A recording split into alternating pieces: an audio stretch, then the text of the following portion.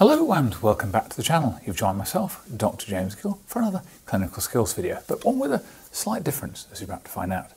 Today we're going to be looking at how to perform the cannulation procedure, so how to put intravenous access into a patient so that we can provide them with medications, fluids, and all the steps that we need to go through in terms of making that a safe procedure, both for yourself as the practitioner, but also for the patient. So I'm going to run through the detail of how we do the cannulation, and then Atharva and myself, who is fully trained on how to do cannulas, is going to cannulate my scrawny limbs. So we'll see how we do with that.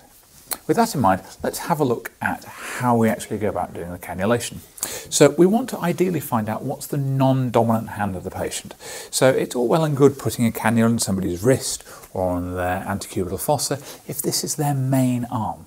So we want to be using an arm that's not going to get in the way of the rest of the time whilst we are caring for that patient.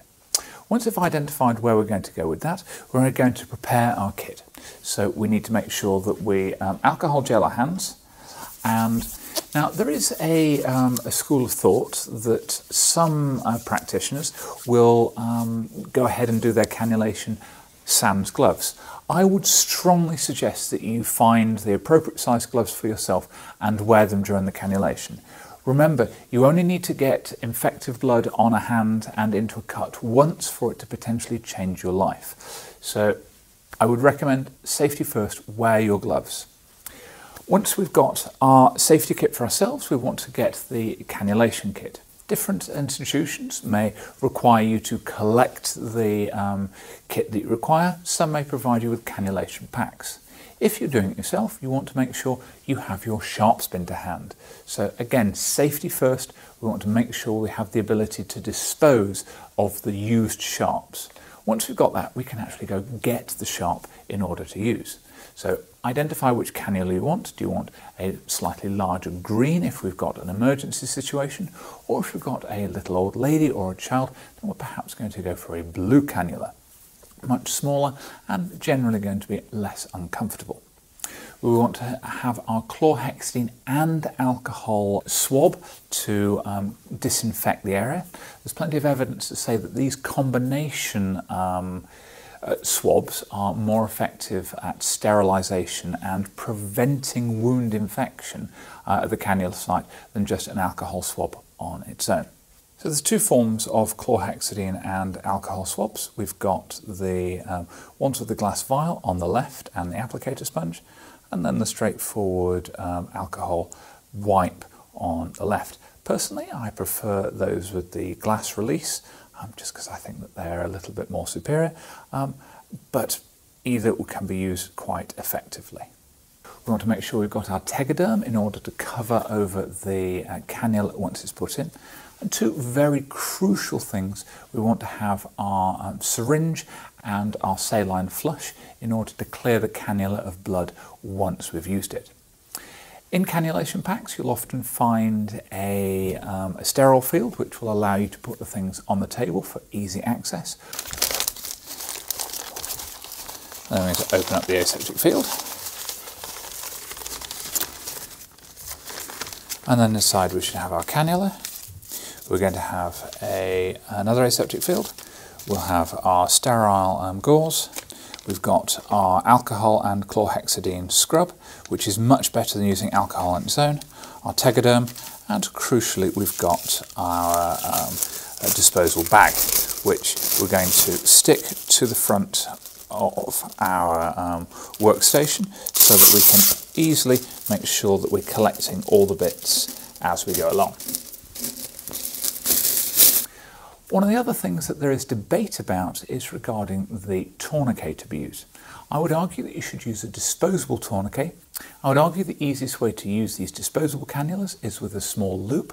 Once you've put the cannula in and you're wanting to cap the end, you can simply pull the loop to release the pressure and allow you to apply the cap to the cannula without significant blood loss.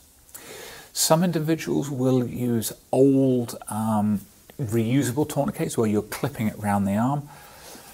There may be a debate as to whether or not they're more comfortable for the patient, but they're certainly an infection control hazard, and I wouldn't want one applied to myself if I was having a cannula, and you're going to be seeing the disposable one used here.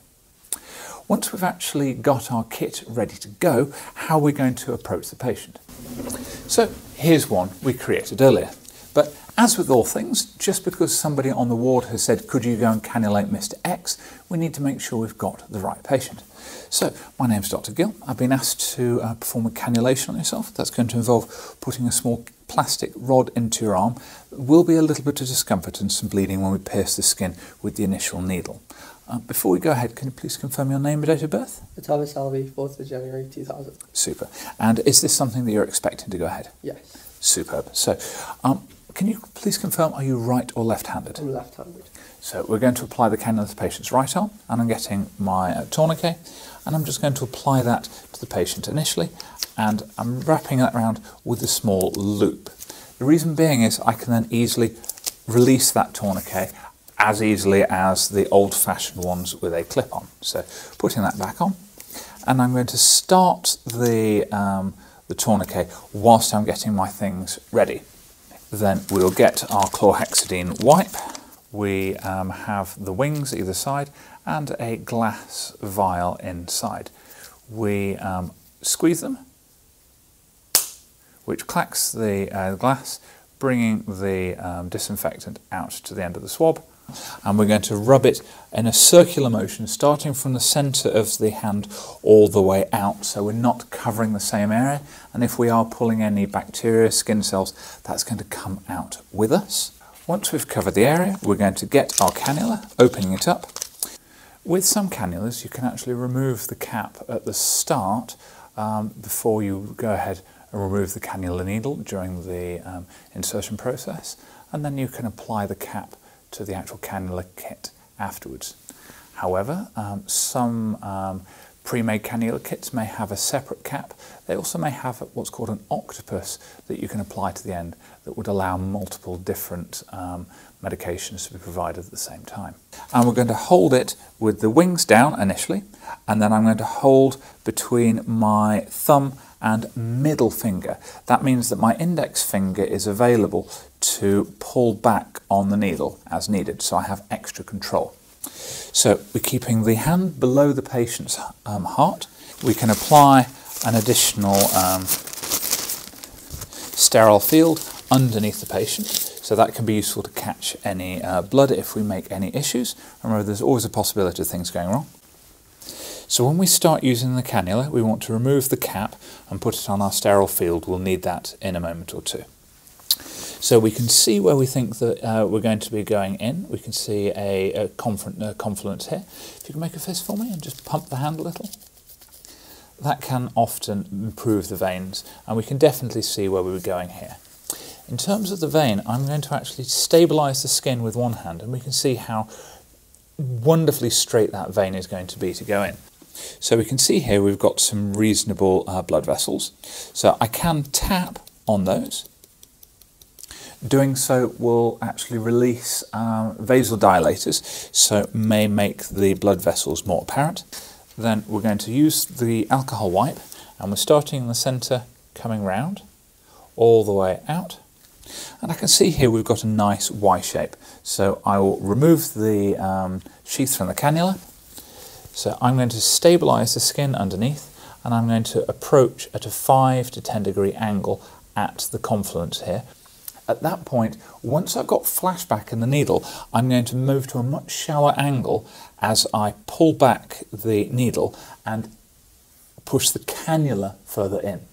Once we've removed the needle and we've placed it in the sharp spin, I'm going to cover the put pressure over the end of the vein that we're in. I'm going to get the cap, and I'm going to apply that to the end of the cannula. Given the nature of the beveled appearance on the cannula, I'm only going to be cutting or piercing with the very bottom of the cannula. There's a possibility that we can actually pierce through the top and the bottom of the blood vessel, so bursting the vessel. That will mean our cannula's failed at that point. We can often get it back, but it is slightly difficult. However, if we remember that we're only cutting with the bottom edge, as soon as we go in, so we've got our flashback, we can drastically reduce our angle, knowing that we will not cut the top of the vessel with the cannula, and that will allow us a lot more manoeuvrability inside the vein to push the cannula in. When the needle has been removed from the cannula, you'll see this sort of sheath spring onto the end of the cannula with the intention of reducing Sharp's injuries. Whilst these are very, very useful, it should not be considered appropriate to delay the application of the needle into the nearest Sharp's bin as soon as humanly possible in order to guarantee there's no risk to others from the used Sharp. Once we have the cannula on, we're going to take our tegaderm. You'll find two stickers. These are for applying to the wings of the cannula to hold it in place, and crucially the date when the cannula was inserted. We're going to apply the tegaderm all the way to the point where the cannula contacts the skin. That way we're hopefully providing a seal to reduce the risk of infection. We want to make sure that we've accurately written the date the tegaderm and the cannula was applied, so we know that the cannula doesn't go out of date, and then we're going to apply this over the top of the patient. Once we've done that, our used Sharps are obviously going to go in the bin, and we are going to remove the tourniquet. At this point we will get our flush. We're going to flush the cannula, return the cap, and leave the patient to what they're doing for the rest of the day, and prepare our medications, whatever is to go in through the cannula. So that's how to do it. Let's see how he does, shall we? Okay, so there's been a slight re-evaluation of the rules. Athava has attempted to cannulate me. Clearly I'm not quite as effective teacher as I thought I was. So I'm currently holding my hand. Not because he's injured me, but because it'll take a minute or two for me to be able to take the pressure off. If nothing else, this is a good point that when you remove a cannula, make sure you apply significant pressure over the exit site to stop it potentially bleeding, as is the case here. But in terms of adjustment of rules, I am now going to cannulate Athava. He's had a go on me, and at the end of the day, we do need to produce an educational video. So the first thing we want to do is apply the tourniquet. We're going to go up, round and down, keeping it nice and tight as we do so. This means that we can easily release the tourniquet without causing any issues to the patient. So if I put that back on again, then we start to have a look to see what we can find. We can see the veins, yes, but what we need to do is find veins that are easily palpable. You can get the patient to flex their hand, and that can bring some of these veins to the fore. We could go at the bifurcation here in the wrist. Some patients prefer that because it leaves the hand free. We can tap on the wrist a couple of times, and that can bring the vein to the fore. We're then going to put the antiseptic wipe on the hand and moving round from the centre out. As the antiseptic is dry, we're going to prepare the cannula, folding the wings down. Then we want to pull the skin on the wrist as we dorsiflex the wrist. This tethering of the wrist will help going in at 5 degrees and then adjusting as we go up. We can see a little bit of flashback there, and we can begin to pull the needle backwards. As we do, advancing the cannula into the arm. As we pull the needle off, we're going to occlude the cannula to mean that we don't get any leakage, and we're going to apply the cap to the back of the cannula. Once this is in, we want to release the tourniquet, and then we're going to prepare our flush. So advance the cannula fully, put the flush to the cannula and flush. So we know that we've got an easy flush, so there's no problems. At this point, we now want to tether down the cannula, putting the first strips over the wings, holding it in place. That keeps things nice and secure. Then we're getting the main tegaderm, applying over the insertion site. So that way things have been covered and it reduces the risk of any infections to that wound site. And we're coming round again to touch across the front of the port. We're going to remove the outer part of the tegaderm, saving the outer part which contains the date, and we'll remove the overall part of the film. Then we're going to close the port and we're going to apply the dates to the cannula. Some people do apply them higher up, but it's much better to apply them low down under the port so that we can see the cannula site at all points in case we get evidence of infection, such as erythema. When it comes to removing the cannula, we obviously want to remove the date, and we're going to press down over the cannula. I'm being very careful with the tegaderm because the cannula will move and will be uncomfortable. So pressing down all the while. Then we're going to get our sterile gauze, covering the end of the cannula, 1, 2, 3 retracting and applying. And we're done and dusted. At this point we'll just get some tape and stick that down.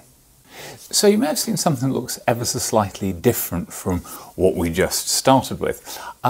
There's something called the cannula yips, where when you get it wrong, it's very difficult to get back on track. Unfortunately, the plan didn't quite work out, and well, I now have a couple of marks on my hand. Now, there's no problem with that, and in your time at medical school, you will run into an issue where you drop the ball and you miss a cannula. One of the things that's really, really important to do is get back on the horse. So let's put it in my own experience. When I was at medical school, I was on the urology ward and I was asked to go and put a cannula in a patient. And I failed and I felt really bad. And then I tried to do the next and I failed and I felt really, really bad. And then I failed the third cannula in a row and I was absolutely distraught. And I had a fantastic registrar at the time, and they reassured me and said, look, you're so worried about hurting them, James, but think about what you're doing. You're going to get a bit of metal and shove it in their arm. You can't not hurt them. So appreciate that you will cause some discomfort, but that's for the benefit of the patient.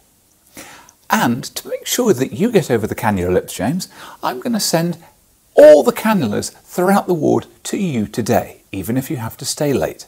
I'll give you all the support you need, but you're going to do the cannulas. That was a terrifying day for me, and it was one of the best days of my medical education. That registrar was with me throughout, making sure that when I failed, that he was there to help, to reassure, to explain what I was doing wrong, and to succeed in the cannulas. It was a very difficult day, but I am confident doing cannulas now. If you drop the ball, if you don't get the cannulas, it's vitally important not to give up and keep going.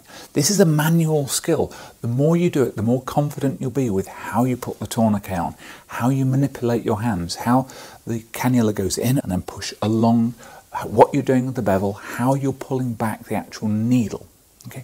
These are bread and butter skills for junior doctors. So don't be worried if you don't get it the first time. Be confident, be calm, apologise to the patient and do it again.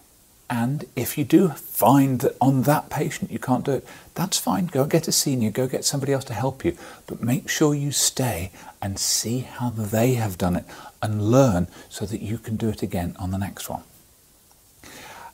It is vitally important that we try and do cannulas for the benefit of the patient on real patients. When we start off, we can do, T-docs where we're using artificial limbs, and that's a great baseline to understand what we're doing with our hands. But it's so much easier to put a cannula in an artificial arm than it is a real person. We have to get out on the wards and do things. Well, I hope that's been a useful video for you, even if you'll excuse these fewer cinematic changes in order to get it through. If you've liked the video, please put some comments down below about other things that we can help you with regard to your clinical practice as you go through medical school. With that in mind, definitely thanks to Ithava, both for his own terrifying experience trying to cannulate me and also for the fact that he donated his arm in the end. So thanks again, take care, we'll see you in the next one. Cheerio.